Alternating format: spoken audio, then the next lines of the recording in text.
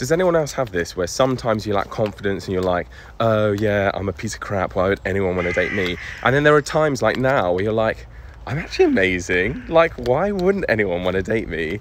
Like, I'm funny, I'm kind, I'm emotionally stable, I'm reasonably good looking, I have a dog, I have a car, I have a house, I'm like ready for marriage. Like, come marry this. Honestly, where are you at, husband? I'm literally waiting for you. Why wouldn't you want to date me?